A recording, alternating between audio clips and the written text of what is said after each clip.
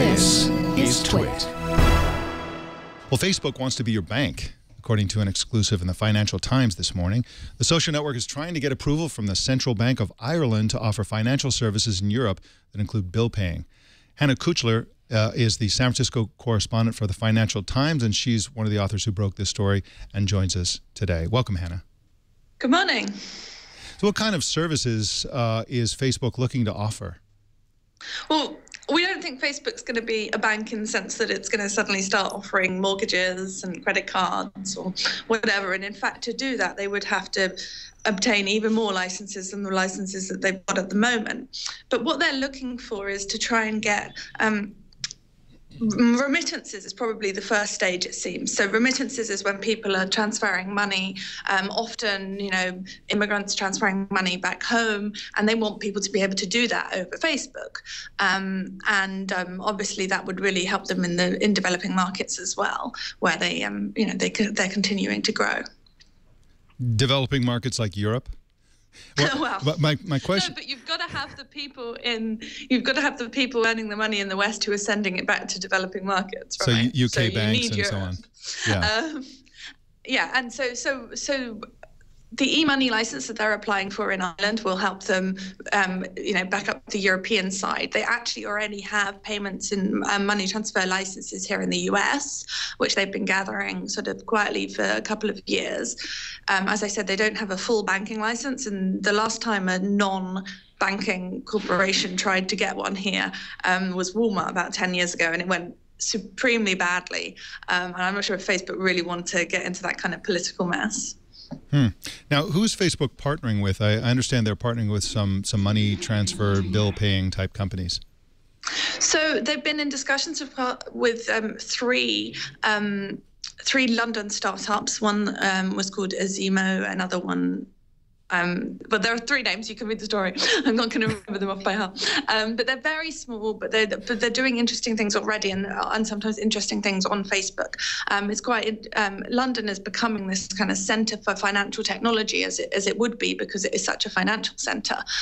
So it's interesting to see that Facebook are trying to sort of sniff around some of these companies and see if they can buy them for themselves.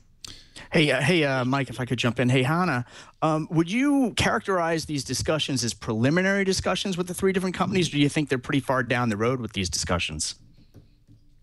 So with the license, the e-money license in Ireland, they are, very close to getting it. That will be in the next few weeks.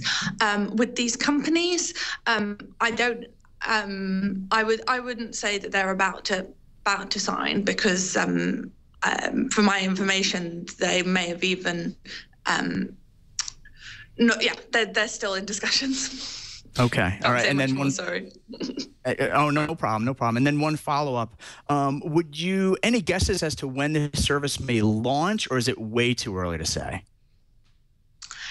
It's pretty early. I mean, this is, Facebook's made a lot of unusual bets, right? In the last few weeks, we've seen them buying a drone maker, and we've seen them buying Oculus Rift, obviously, and things. So this isn't as far out as those things, because those things are like, real long-term bets on the future of the internet and the company.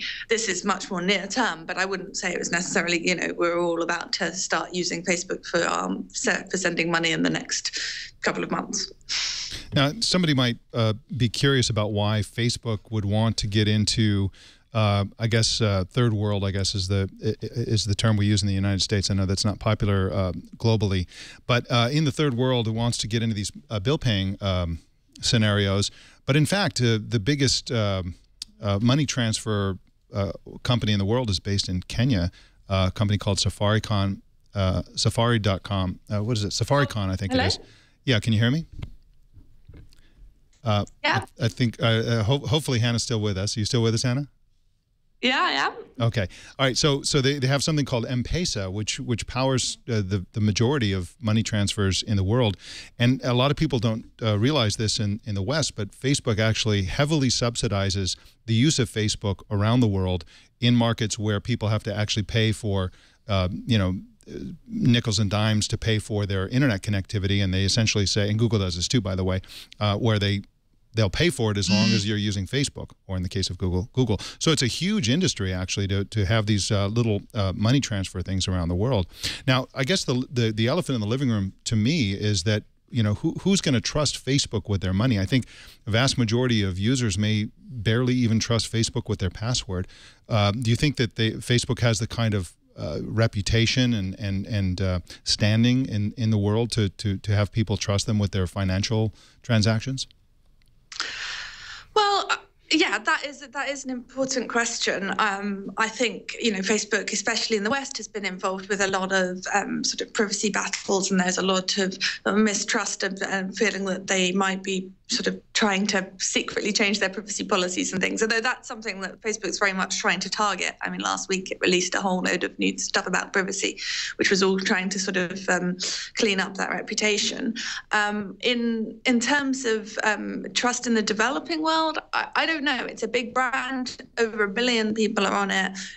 When your choice is between that and a major bank here in the US, then maybe you're not going to want to do it. But if your choice is between that and a small money transfer business down the street, why not go with Facebook? It's got a reputation to uphold.